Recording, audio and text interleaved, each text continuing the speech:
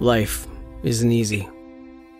We all have moments of struggle, hopelessness, and despair. The day-to-day can begin to take its toll. And before we know it, we're consumed, overwhelmed by stress, surrounded by fear, unable to see the light through the darkness. It's no wonder we lose our joy and forget what peace actually feels like. But there is a way for hope to break through our walls, a way for our faith to be renewed, a way for comfort to surround us. We can once again feel the light shine brightly on our face. We can experience the warmth of God's love and watch the darkness be overcome. For it's in the light of Jesus we find peace. Well, we are in a series right now that is called The Missing Piece. How many of you like God's peace to be evident in your life? How many of you know when you do not have that peace? Yeah, we know when we don't have it, and we know when we do have it. And there's so much going on in the world and so much going on in our lives. And yet we realize while we're here on this earth, we're going to have both joy and sorrow in our lives. They travel together. And if you're going to be one of those that think that your life is going to be all joy, rainbows and roses, then you're going to be disappointed. But if you're thinking that life is going to be also all sorrow and thorns and things, then you're going to end up being depressed. And we've got to realize that life is both of those things. We've got joys and we've got sorrows. Now, life is also involved with constant change and constant challenges. So because of that, we need God's peace. So I'm going to take just a minute and review, because if you weren't here last week and David wasn't speaking directly to you, because like I sat up here and I felt like he was just talking to me, and all of y'all just happened to be in the room at the same time. But that's the moment that I feel like we need to kind of look at what happened. So let me review for just a moment. When something happens in our world, and it's usually things or people or situation that happens on the outside, okay, and we feel it, and where we deal with it, well, that happens on the inside. That's your soul. Remember, we talked about last week that we have more than just one part of our body. We have a spirit, we have a soul, and we live inside of a body, okay? And we said that last week your soul is where you think, where you feel, and where you decide. But remember, we're going to add, it's also where you imagine. So if my soul is cluttered, and if it's dark, or if it's broken, or maybe it's even toxic, then that's going to impact how I'm thinking, how I'm feeling, how I decide, how I remember, and even how I imagine. So we've all got some soul work to do, myself included. David said it last week. Just like your car engine needs to have oil in it, your soul needs to have peace in it. And we've got to keep a check on our soul. Got to find those dipsticks. And we got to use those and check our own soul for our peace. And the only place that you're going to find that peace is not some store hidden away in Chinatown, where he shared my secrets last week. But the only place we're going to find the real and perfect peace is in God. He is the only source of true and real peace. He is the only authorized dealer for peace. If you're in search and need peace, you need to get closer and closer to God, and He'll fill you with more than you need, because He's a God that's more than enough. He knows what we need, but He gives more than what we need. So today, as we are digging deeper and finding that missing piece, I want us to take a moment and I want us to pray together and ask for God to be right here with us and help us to know exactly what we need to hear so that in this world we can find his peace. Let's pray together. Dear Jesus, we love you. We love you so much. And we praise you for all the things that you have done for us and all the things that you're doing that we don't even know about, and all the things that are yet to come that will reflect glory upon your name. We thank you. Thank you right now for your sweet spirit, your presence right here in this room. And we're opening up our hearts, and we want to be vulnerable to you. We ask that you would speak to all of your sons, speak to all of your daughters today. Help us to hear what you want us to hear. Help us to hold it and hide it in our hearts, and to stand strong in the fact that you have called us your children. You've set us apart to be your very own. In Jesus' name, amen. Amen. Sorry, I forgot. Yeah, I misplaced my other microphone from last week. It's called Mobile Church, right? Hey, we're glad that you're here today. And, man, I'm just so looking forward to what God wants to do today in our lives and how he wants to help us as we search for the missing piece, right? We all need more peace. You need more peace in your life? Well, life conditions in life, outcomes in life, can I tell you that they're all directional? So my life, your life, is going in a certain direction. All right, last week we had Auto Mechanics 101. Today we're having directional instruction, right? Outcomes in life, situations in life. In fact, a lot of our outcomes in life are actually predictable because of the direction that we're going. I won't get too much in your business, but, I'll get into my business, right? Health outcomes, direction that you're going, right? If you're eating a bag of Doritos and a box of cookies and, all of that kind of stuff, it's not helping, right? You're going in the wrong direction. And I'm speaking to myself, right? Relationship outcomes, financial outcomes. A lot of these are very predictable because of the direction that we're going. So we can kind of know the outcome by the direction that we're going, the practices, the patterns that you're living. And eventually those things are going to take you somewhere. The Bible talks a lot about this. It talks about paths and journeys and practices and disciplines. And then the Bible has this big word that's not very popular anymore, but it's called repent. When Dominic, I'll tell this because he's not here.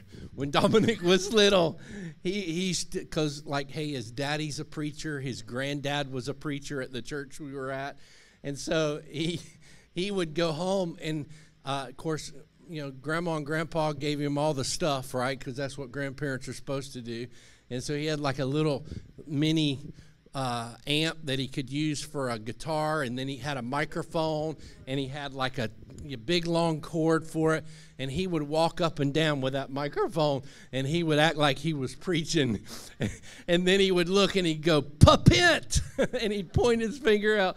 He didn't get repent yet. He just had papent, right? But the word repent actually means for us to change our direction. Right? So maybe y'all wouldn't be as offended if we said, "Hey, everybody, we need to change direction."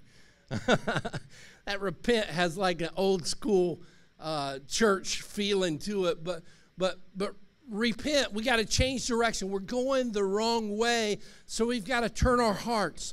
We've got to turn our minds. We got to change direction and turn around, because our outcome is not going to turn out good by the way that we're going. So we're talking about the direction we're going and how we're going to have peace in our lives. If we're going to have peace in our lives, we got to be headed in the right direction for peace. Are you with me? Oh, can I get a better amen than that? The truth is, what you do day by day takes you to your future. The choices, the decisions, the things that you do day by day takes you to where you're going. So, check out this map. I think I got a picture of a map. Okay, yeah, there we go. It's by the way, this is a directional map, right? So I picked 2 cities, Orlando, because we're close. Miami, because, come on, welcome to Miami, right? If you leave from Orlando and you get on the turnpike and you drive about 3 hours and 35 to 40 minutes, you should not be surprised when you pull into Miami. Y'all understand what I'm saying? You get in the car, you're going a certain direction. You shouldn't be surprised when you get there.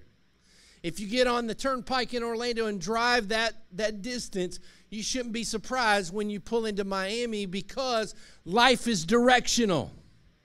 If I'm going to in the right direction, I should get where I'm headed. Now, if I was to drive 3 hours and 35 to 40 minutes north, guess what? There's no expectation that after that amount of time, I'm going to end up in Miami. No, I'm not going to get there. I'm not going to get there that way.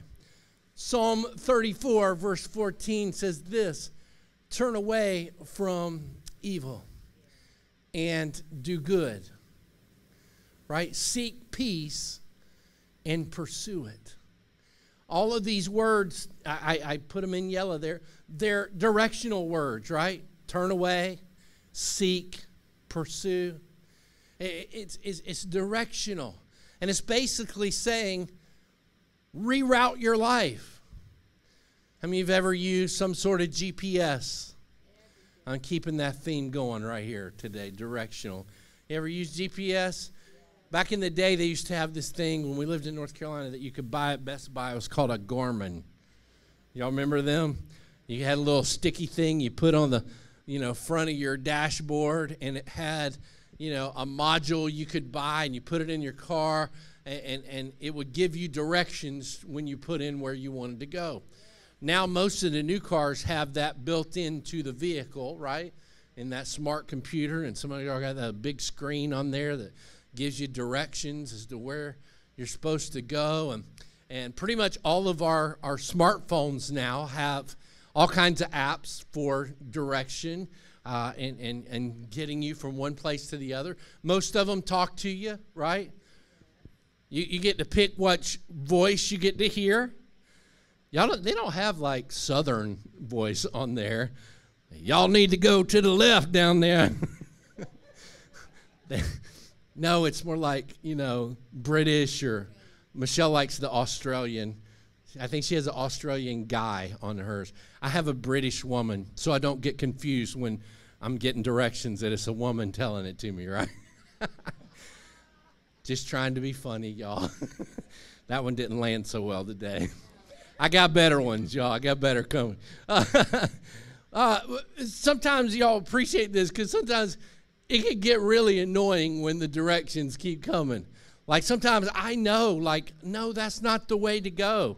And like some roads, not all of them have like Ernie Caldwell all the way down to 1792, on the directions. So it looks like you're driving in a field when you're looking at the little picture. And it can get kind of real annoying, because sometimes it's like, it'll tell you, and it'll tell you like turn left now, right? You're like, wait, why didn't you tell me earlier? I could have got it, right? This is a funny story. I'll tell you this one real quick. Back when I was in North Carolina at our church there, they gave me the job for a while to drive the senior ladies' van to pick them up and drop them off for church. Well, nobody gave me like a route. This is before GPS, before cell phone much was really, I think I had a bag phone, but You know, you didn't have that kind of stuff. And they said, that's okay. If you can get to the first lady's house, she'll tell you how to get to the rest of the houses to pick up. Okay. So I got to the first lady, and then she told me, like, how to get to the next place. And, you know, on your GPS, it'll say, in, 300 feet, turn right. In 100 feet, turn right. Turn right. Well, she skipped all that, how many feet? We'd get there, and she'd go, turn right. And I, yes, like whipping it around. And then you could hear him in the back. I knew he was driving too fast. Just kind of like, oh, Jesus, help me, right? But the things the things we've got to do, we have to be going in the right direction. And today I want to talk about levels of our peace. Peace is a huge theme in the Bible, both Old and New Testament. So I want to look at some verses that talk to us today about levels of peace and how this relates to direction. And so here's the first level of peace, and that's this: no peace. No peace. Sometimes you've been there, right? Where there was just no peace. Isaiah chapter 48, verse 22, we read this one last week. There is no peace, says the Lord, for the wicked. And we said that Old Testament Hebrew word for wicked is wrong or twisted, like a plant gets planted and then all of a sudden the stalk that comes out starts to twist. And so the direction has been altered and it's wrong. And because of that, there is no peace. So if wicked is wrong, then you know that God is right. And God's ways are right for us. And so if we want peace, and as a reminder, if we don't have God's ways and God's directions, there's not going to be any peace. Come on, remember, peace, it doesn't grow here. You can't find it here. The only place that you can find peace is from God. So we're going to have to do things God's way, and we're going to have to go God's direction if we want peace in our lives. There's always two ways to do anything, right? There's God's ways, and then there's all the other ways. Isaiah 58, verse 9. They don't know where to find peace and what it means to be just and good. They have mapped out crooked roads, and no one who follows them knows a moment's peace. See, we can try to justify and argue, and our culture does that really well, right? But if you take the wrong way, there is no peace. You can rationalize, you can argue, you can make all the points that you want to make, but if I just, I feel it in my heart. If I just go north, I'm going to end up in Miami. You can trust that, you can believe that, you can feel that all you want, but you're going to be wrong. Because you can go on and on and on about what you think and what you feel and be going the wrong way and not end up where you want to be at peace. Isaiah 32, verse 17. And where there's right, there'll be peace. So the first one of these is no peace, levels of peace, no peace. Here's the second one, and it's just peace. Peace is incredible. Our peace comes from peace with God through what Jesus has done in our lives. And as a result of that, I get peace from God. It's a brand of peace that will actually guard my heart. It'll guard my mind. But can you imagine if peace is suddenly extracted out of you? Some of us need to pause even in this moment right now and give thanks and praise for the great gift of peace that we have received. John chapter 14, verse 27 says, "Peace I leave with you. My peace I give to you. Not as the world gives, do I give to you. Let not your hearts be troubled, neither let it be afraid.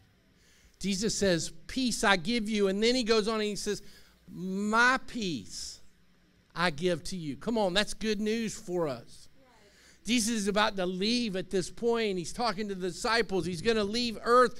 And he's saying to them, the peace that I've been using while I've been here on this earth, I'm about to give it to you. See, in heaven, you're not going to need any peace. Because heaven is already perfect peace. And nothing enters that will disrupt that peace. All of the promises of that peace in Scripture are about for our life here on this earth. So we need peace here. We need peace now. And Jesus says, I'm going to give you the peace that I used.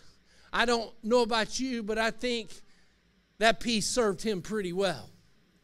And I think it can serve us well. It's peace that he gives. It's a gift. He is the Prince of Peace. And this is actually the minimum level that we can have in our lives, that we can have. And it's his peace. And it's incredible, and it's noticeable. It makes a massive difference in our lives. And are you ready for this? It's yours for the asking. It's yours for the asking. So let me ask you, have you ever lost your peace? Here's the greatest thing you need to understand. It's refillable. Come on, it's refillable. I love it when we go to a restaurant and the drinks are refillable.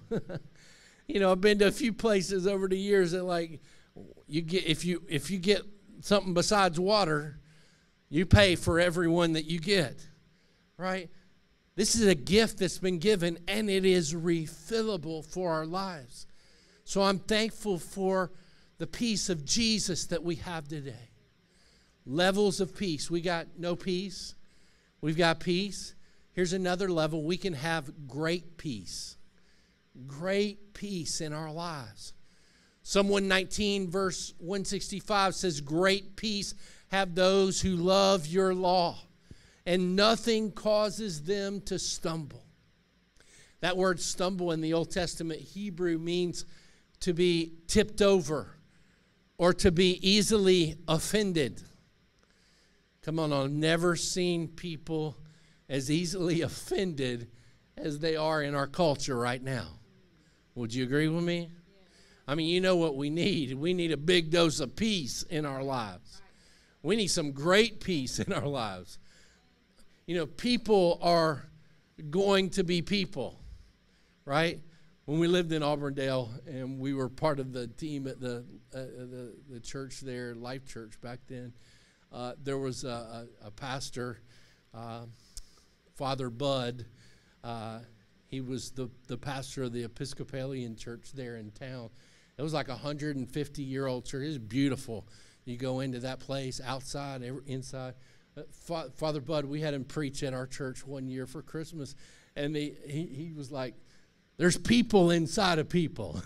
I was like, preach on, brother. Because that's the truth. There's always going to be people being people, right? We're always going to be people that are imperfect, people that have sin in our lives, and sinners will continue to sin. But we need great peace so we aren't constantly walking around upset and easily offended by everything. Let's look at Psalm 119, verse 165 again. They kept it up on the screen. Great peace have those who love your law, and nothing causes them to stumble. The word great means abundant, multiplied, and it gives this idea of overflowing peace in our lives. And that word peace there is shalom, which means complete peace. It is to be safe, to be well, to be happy, to be whole. Great peace have those who love your law. This is to love like you love a dear friend.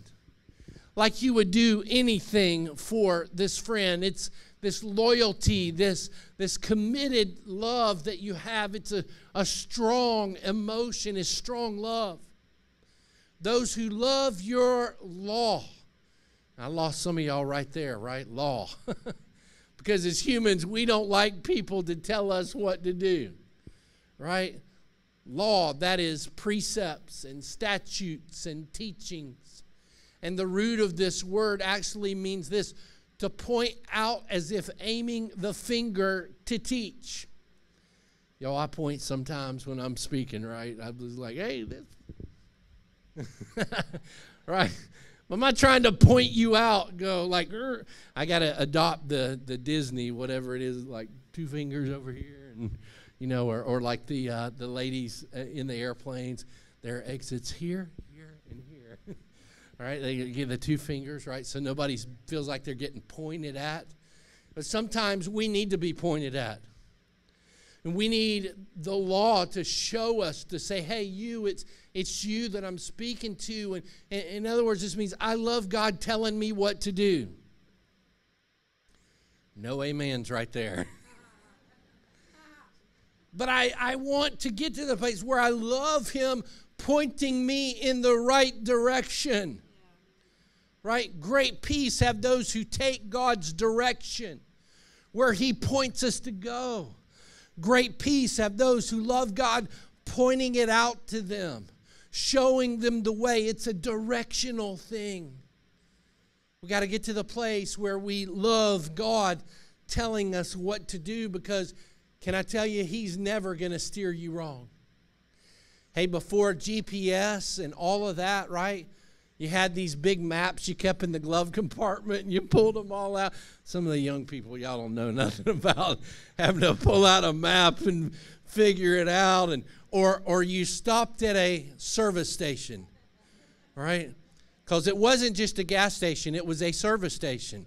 They checked the dipstick, they washed your windows, they filled up the gasoline, they checked the tire pressure. It was a service station. And in addition to all of those automobile things that they did, they would give directions to people, right? You pull in through a town, you're not sure, you pull the service station. Hey, I'm trying to get so-and-so. Which way do I go? Well, you get on this road right here. You go down past to where they used to have the Piggly Wiggly. Right? I don't know where they used to have it. You go down, you turn left. You won't miss it, right? And you're like, what direction? Sometimes I've done that, and I got more lost trying to figure out where I was going from what they said. Can I tell you today, God's not going to steer you wrong. So relationships and the day-to-day, how we handle our finances, how we handle and deal with temptation, how we deal with just about anything in this life. I'm telling you, God will give you the good direction. He'll steer you the right way. He'll point you in the right way. We've got to love God, and we got to love him telling us which way to go so we can experience this level of peace, and our peace can rise up within us. Isaiah 54, verse 13 says, all your children shall be taught by the Lord, and great shall be the peace of your children. Come on, y'all. I want my son to have great peace. I want your children to experience great peace in their life. My son turns 20 in 3 weeks, 3 weeks from today. And I feel like Michelle and I did the best that we could on this, but I know that we probably could have done better. So we pray for our kids, y'all. And if you still got kids that are under your roof, or maybe you got grandkids that are under your roof, people, children within your reach, they need to be taught about the Lord. Church is going to be your biggest ally in that. Can I just brag for a moment? Jeff and Faith Desort give their time every Sunday, not to babysit your children. Come on, y'all. They are in there teaching them God's Word, teaching them about who God is and how God can touch their lives at their age. Kindergarten, first, second, third, fourth, fifth grade, and beyond for some of them. That God can touch them and help them, and they could know God even at that age. They are doing an amazing job teaching our children. They are an advocate for you to help you to teach your kids about God. But guess what? We only get about an hour a week. So if you're trusting in Jeff and Faith, as great as they are, it's not going to make it. Come on, it's on us to do our part. And let me meddle for a minute. It's not your job to be your kid's best friend. Part of your job is to point them the way that they should go and help them become an adult that has peace in their life. Some of them to have great peace, because the opposite is true. If you don't teach them about the Lord, they're not going to have great peace. And we're living in a time, I just can't even imagine this happening, but it does, where kids are so anxious and depressed. We're in a culture that is magnifying that, where, you know, they got to have coping mechanisms at 5 and 6 years old. Come on, y'all. When I was 5 and 6, the only thing I was coping with was whether Tom and Jerry was on when I wanted to watch it, right? Come on. And so we're living in that time of world, and our kids need peace, a peace that comes from God. Great peace will be the peace of your children if they're taught of the Lord. So we've got no peace, we've got peace, we've got great peace, and then we've got perfect peace. This is a whole nother level, y'all. Isaiah 26 verses 3 and 4 says, "You keep him in perfect peace whose mind is stayed on you, because he trusts in you. Trust in the Lord forever, for the Lord God is an everlasting rock." So go back to the Old Testament Hebrew, and perfect peace is actually the same word repeated. It is shalom, shalom. It is literally like a literary device or method in the Hebrew to create this very huge emphasis that is, you got to do what this verse says. God will give you all that shalom fully implies, that you can have a perfect peace. But follow that verse, because it's a little bit conditional. Look at verse 3 in reverse. If you look at it in reverse, it says, because you trust in him, you keep your mind stayed on him, he keeps you in perfect peace. I brought a bottle of water with me today. Help illustrate this for a minute. I got Smart Water, because you are what you drink.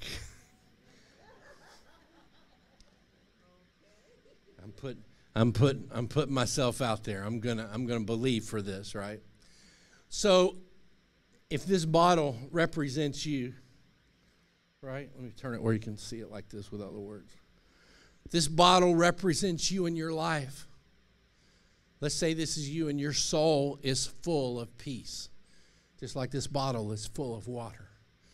Your soul is full of peace. You've accumulated some great peace in your life. God will keep you in the fullness, that peace, if you keep your lid on.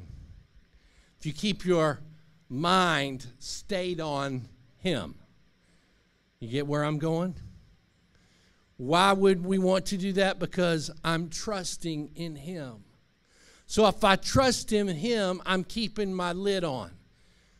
Y'all ready for me to take this off and start slinging it on somebody, right? Not going to do it. Michelle's about the only one I can reach, right?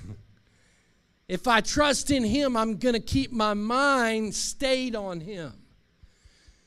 He will keep me full of perfect peace. Y'all know sometimes life goes a little sideways, doesn't it? This is no time to lose your peace. It's no time to lose your lid when things go sideways in your life. Sometimes you'll find yourself upside down in life. Certainly not the time to lose your lid when your life is turned upside down.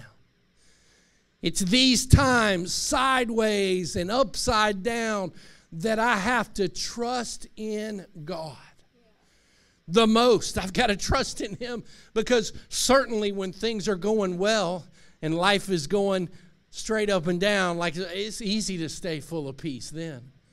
But it's when those moments come that, like out of nowhere, just things go sideways. I better keep my lid on.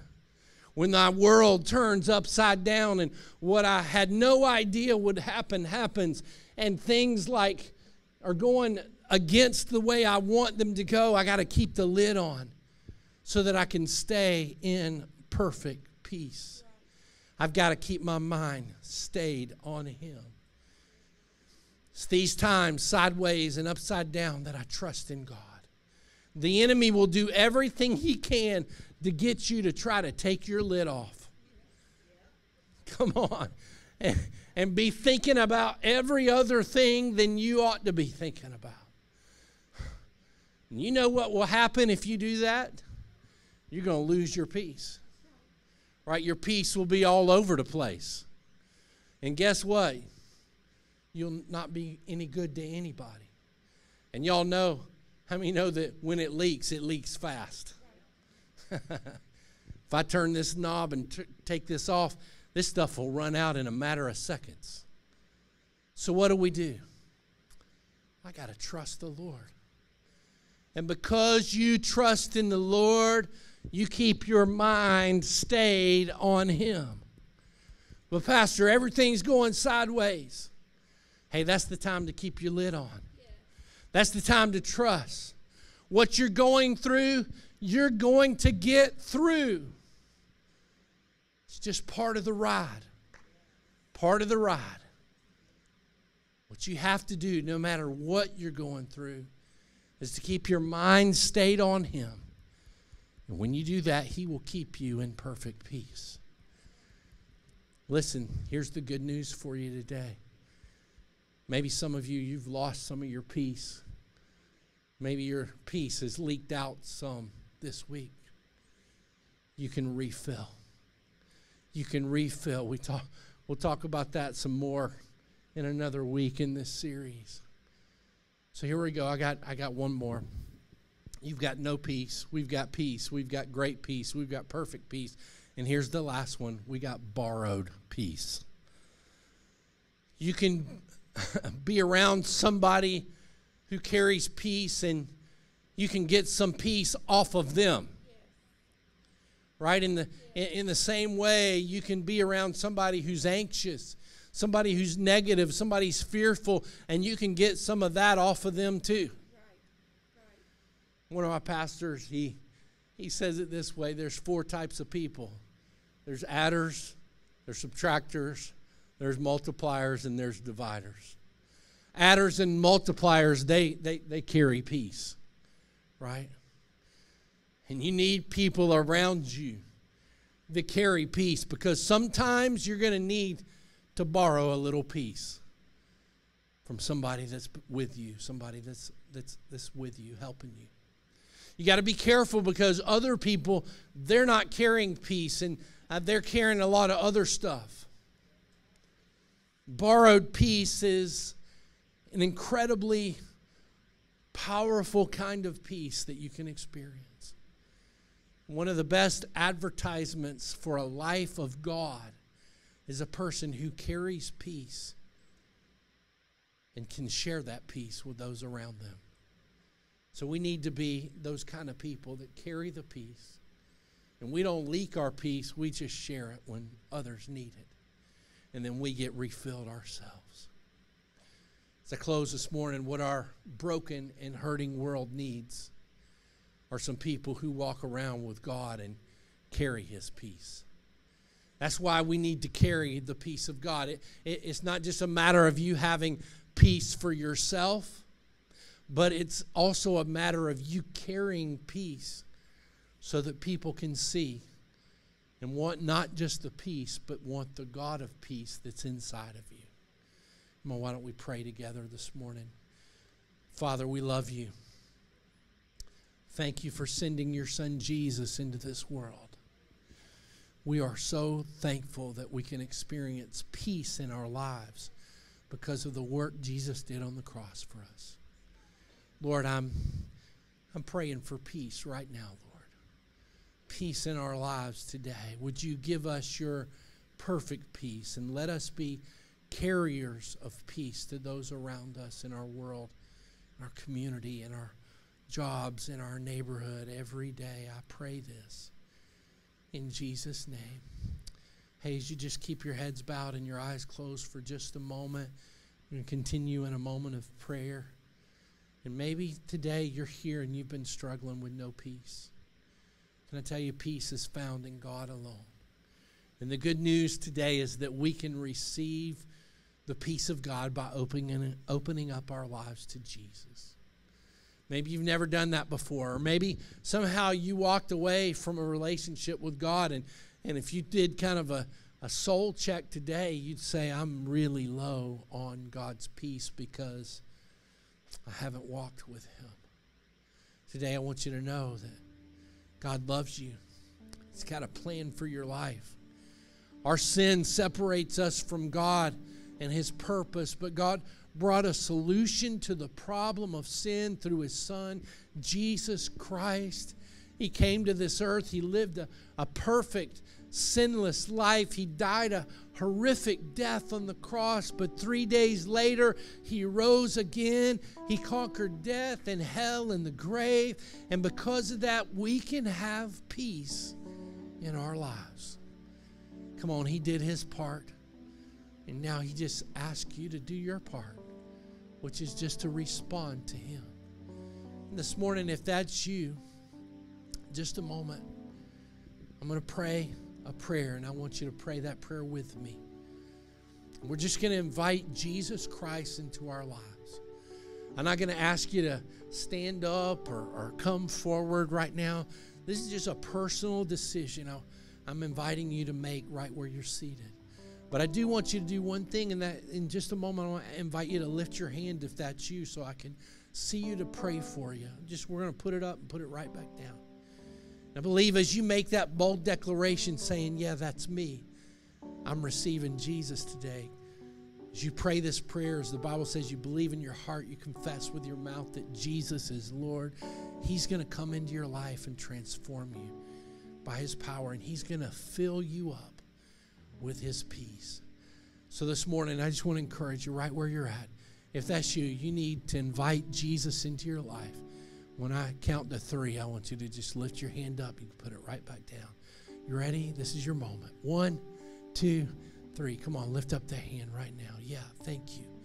Thank you. Anybody else? Just say, that's me. I need to receive Jesus today. Put it up, put it right back down. Thank you, Lord. Thank you, Lord. Thank you, Lord. I just want you to invite this prayer, to pray this prayer, invite you to pray this prayer with me. If you lifted your hand, or maybe you didn't lift your hand, but you know in your heart you need to pray this. Come on, everybody, you could just pray this prayer with me right now. Say, dear Jesus, thank you for loving me. Thank you for dying for my sin. Please forgive me. Come live inside me. Make me new. I receive your love. I receive your salvation. I make you my Lord, my Savior, my soon-coming King. I give you my life. Thank you for the hope that I have in you. In Jesus' name, amen. Amen. Come on, let's celebrate those that are making that decision today.